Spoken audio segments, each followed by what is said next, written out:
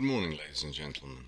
Well, last week played itself out much as I expected.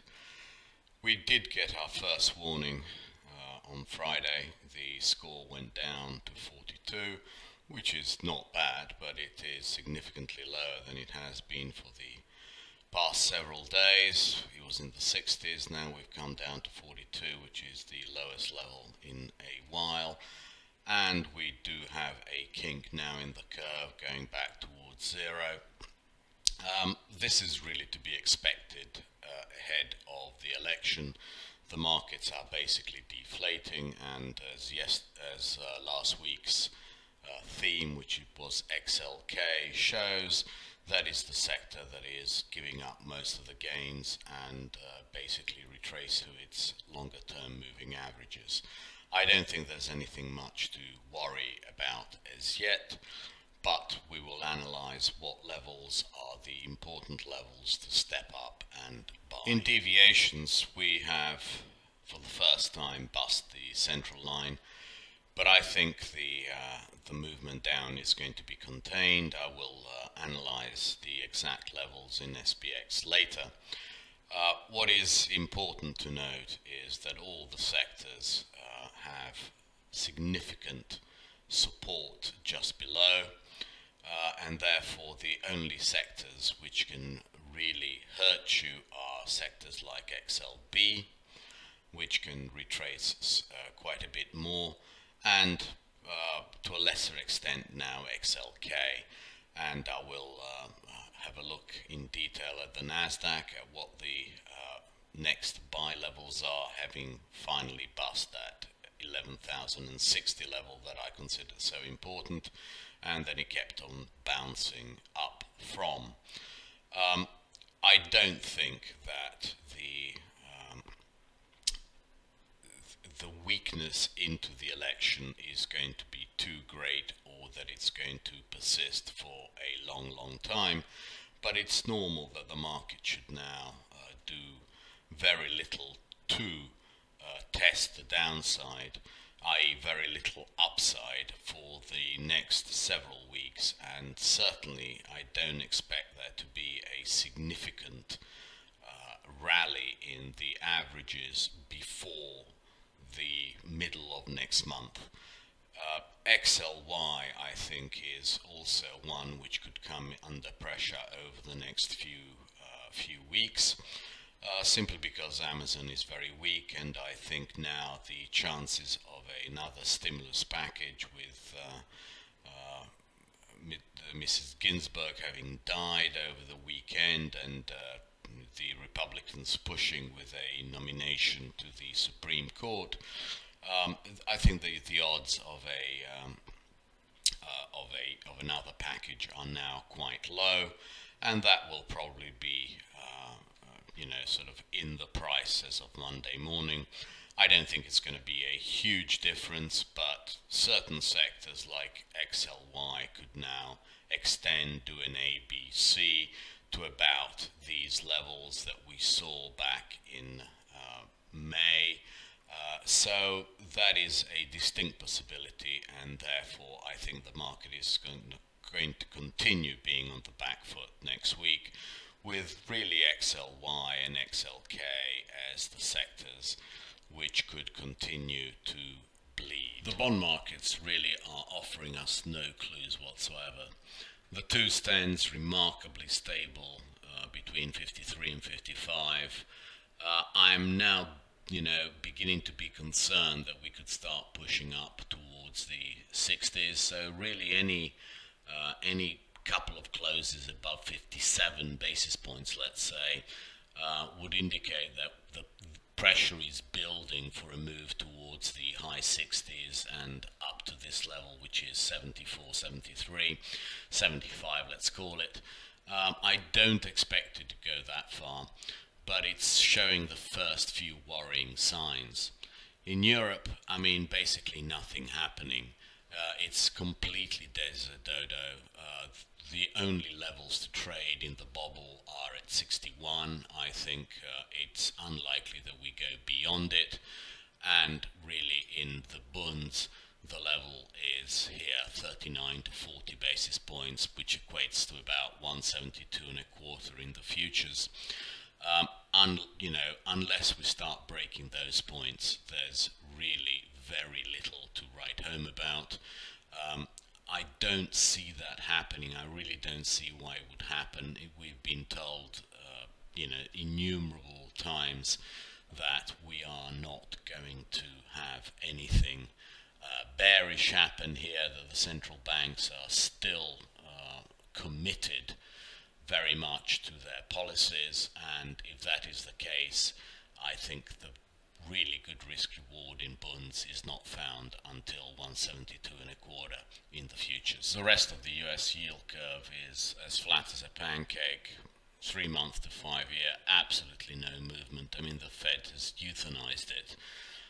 5s, 10s, if you get a 1 basis point move, it's a big deal. So, we can forget about those parts of the yield curve. The 5s, 30s is the only one that has a decent chance of movement. How this Ginsburg death is going to affect it on Monday, it should flatten it, but the flattening, every time it happens, it's rejected. And that is what is beginning to worry me. Unless we can recoup this 109 to 105 level and even stay neutral there, I think the trend after we've got rid of this 1 or 2 day episode is going to be towards a steepening towards 140. It seems that the long bond and the ultras are quite a bit weaker than the front end, and that people want to get out of it. So to me, I think the steepening is more likely, and that steepening is actually going to push XLK even further in, and it's going to make the indices weaker than they need to be, because now I think that bonds and indices for the next several weeks are pretty much tied at the hip. Unless the bond market rallies huge, I can't see XLK lifting its head from the current weakness pre-election, and that is going to keep the largest sector in the US in check. And if that is the case, I really can't see the indices rallying very much. So what we're looking for is really good levels to buy them at, because then we have more than just a faint hope that XLK is going to rally, but we have support for all the indices, for all the sectors, and therefore a much better risk-reward level. As far as the US dollar is concerned, it's giving us absolutely no clues. What to say about a market which closes just about every week within a tick of where it opened, and right on top of 118.40.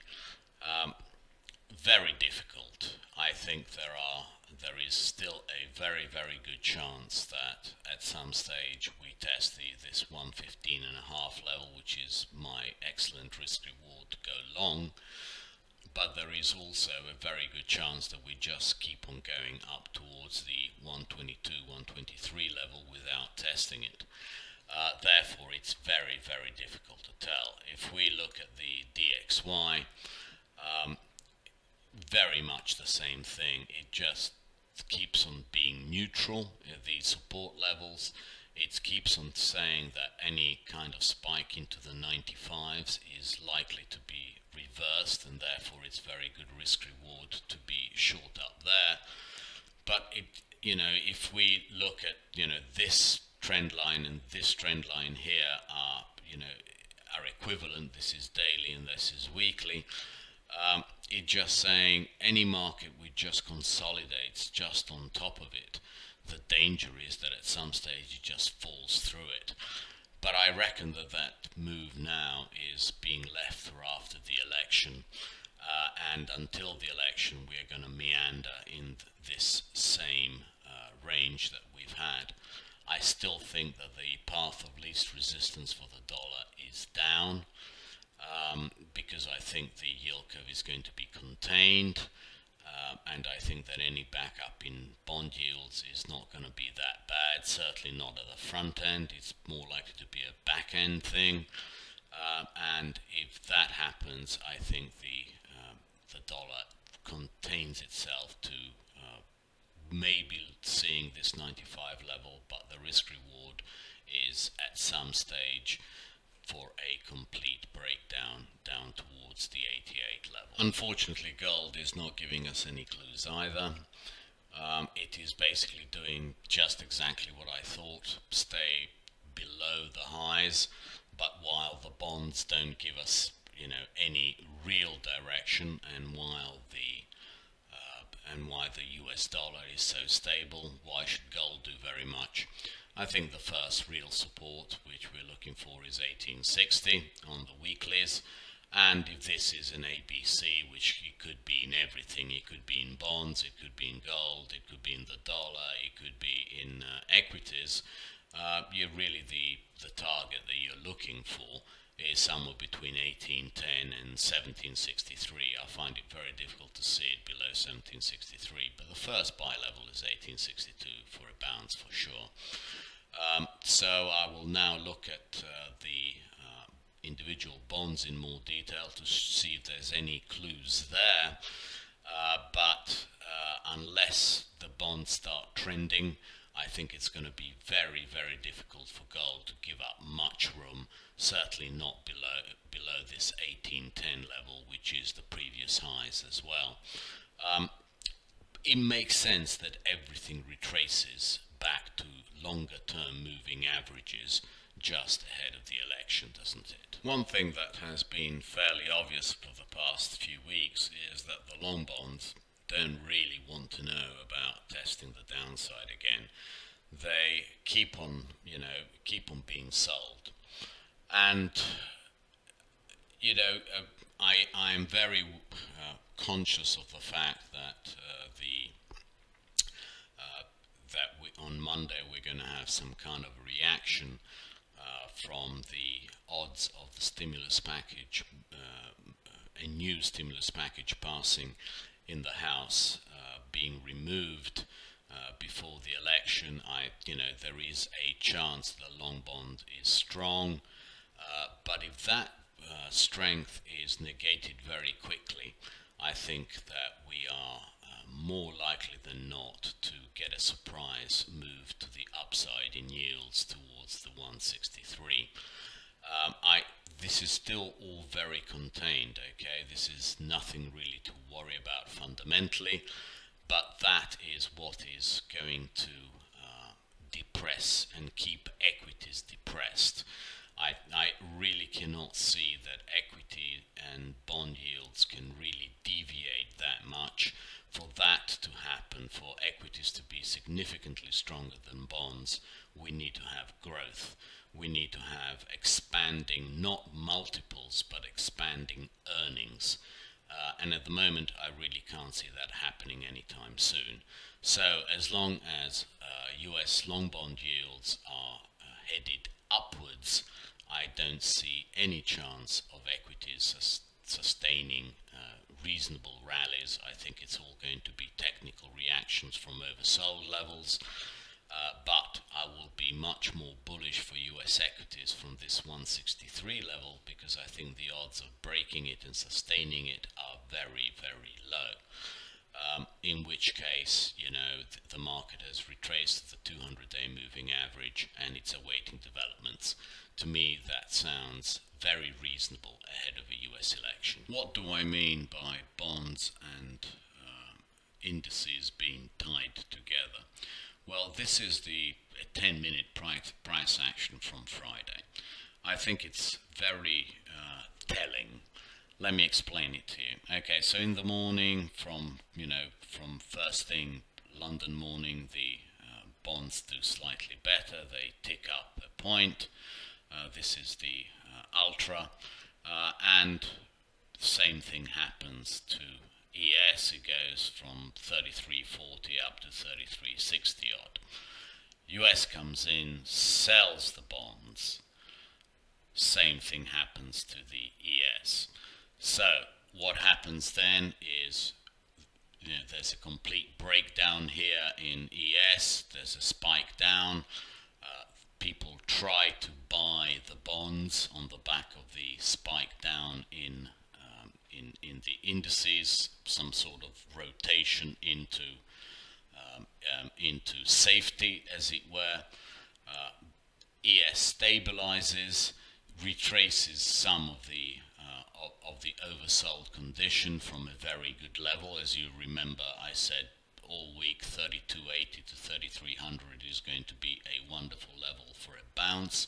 It bounces. What happens to the long bonds? Smack down to new lows. Basically what it's saying is that these two markets are actually at the moment tied. There is no reason, it's just a question of the speed at which one goes down, at which one leads the other one down. And it's the bonds basically leading the ES down. Basically what they're doing is deflating XLK, which is deflating the indices and everything else.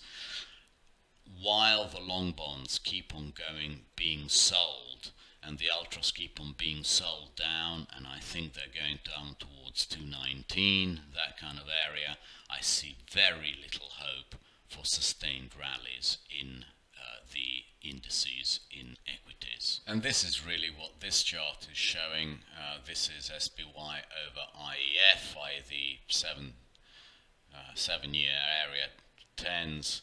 This one is basically, since 5s and 10s are locked, this one's going to be far more sensitive, so I will look at it less than this one, which is TLT 20-year. I think it's reasonable to expect us going into the election somewhere around here.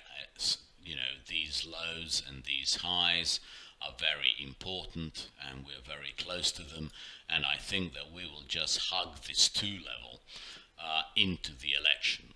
That to me says that bonds and equities are absolutely tied at the hip.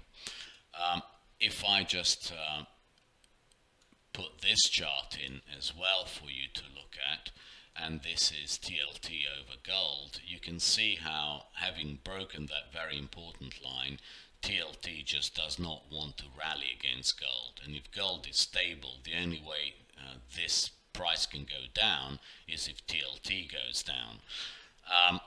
Therefore, I see very, very little movement ahead of the election in any of these asset spreads, and I'm quite happy selling rallies in the SPY, but also I'm very happy buying it at really, really good levels, which I will now examine.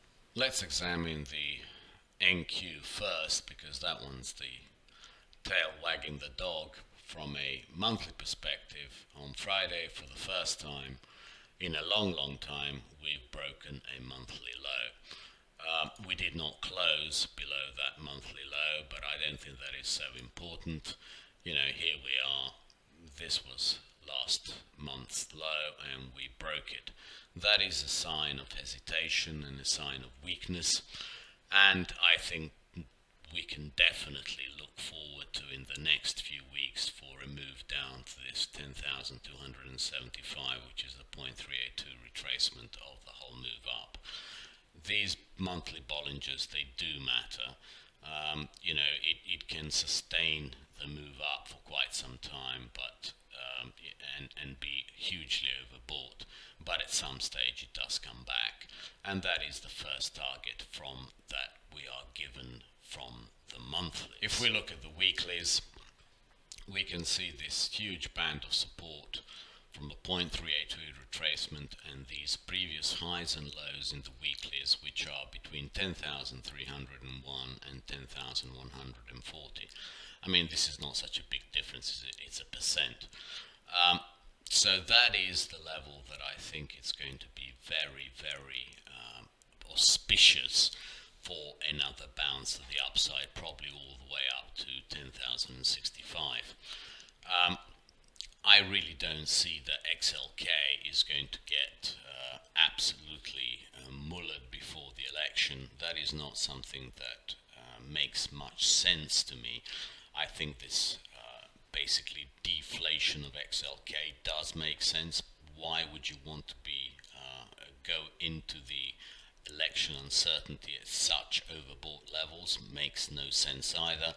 But on the other hand, I really don't see that it makes much sense to be selling it through these levels. It looks very good on the weeklies for an excellent risk reward between 10,400 and 10,100. And if we break it down into my favorite 195 minutes for just the US session, we have, an ABC target again around 10,100 and something, with a 200 period moving average around the 10,400 level. I think the odds of breaking it and dumping down here and keep on going are very low. I really don't see that happening. I think this is going to be a very good risk reward area over the course of the next week to two for a bounce back up to 11,100.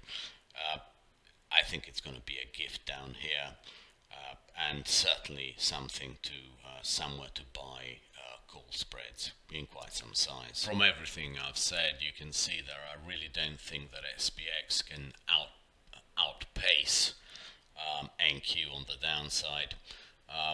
Not over the course of 2 or 3 days for sure, and it's holding these Bollinger Bands very well.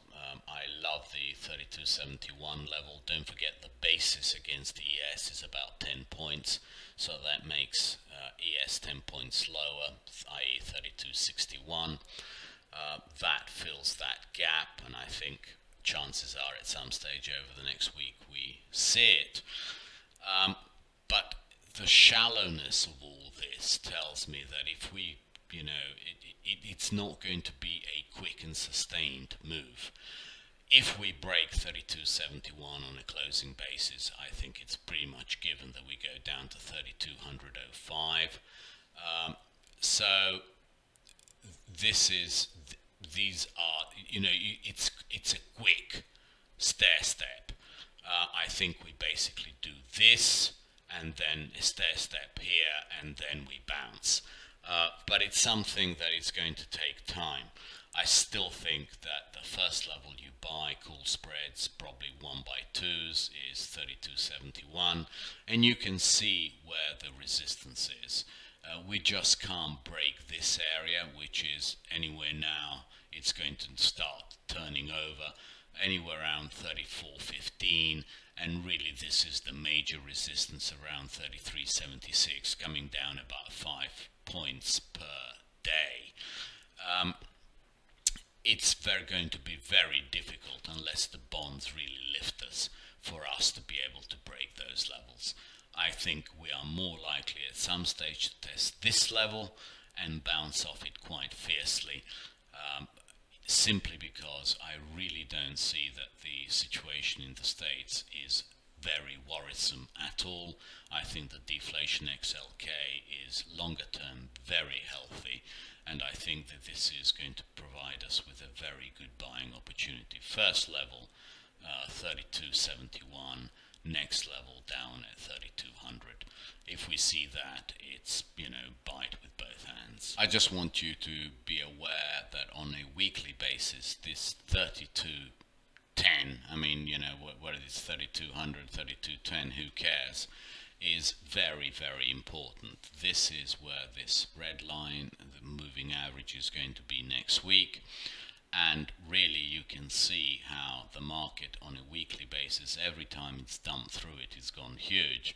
I don't expect that to happen. And you can see here that, it never managed to break it until it decided to go a lot higher. So this is a very, very important level.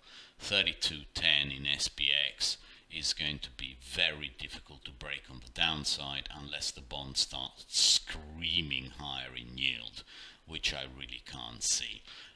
So you can see how important it's going to be to have a decent sized position here for a retracement back up into the 3300s. And finally, the expectations for next week written down for you in tabular form. I'm going to actually post these so you can download them and print them and look at them and have them.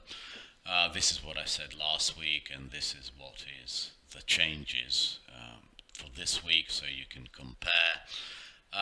I'm beginning to think that if we start breaking above 57 in the 210s, there is pressure on the bonds, as I showed you, that will exacerbate the pressure on the 530s and show that the intent is for the market longer term to go to 140. 105 remains the massive level on the upside for me. I haven't really changed very much. I've just refined what there is, but here is the important stuff. First 3271 and then 3200 to 3210. To me that is really, really important, and only closes above 3365 impress me in the slightest in SPX. I don't expect it. I think the odds are quite low. I think the odds are that we trade down to 3271, up into the 3300s, down to 3210, and then up into the 3300s, and probably then trade 3365. I think the rally, if there is going to be one, starts just before the election. I think it's too easy to expect it after the election. NQ, it finally broke the 11,060. It's showing weakness. I think it'll show more weakness, but the 10,200 to 10,400 area to me is very, very important. Only above 11,360 do I think it's showing any strength, and I really don't expect that to happen. Now, the one chart I haven't shown you, but it's quite obvious to everyone, is that EEM and Europe are outperforming the US at the moment. That is obviously a function of bond yields and also a function of what is happening in the US in terms of election uncertainty. So to me, EEM at some stage is going to be a very good buy, and I think because the weakness in it is being caused by the US. So to me, 42 is going to be an excellent risk reward before the election. Thank you very much indeed, and tweet you on Monday.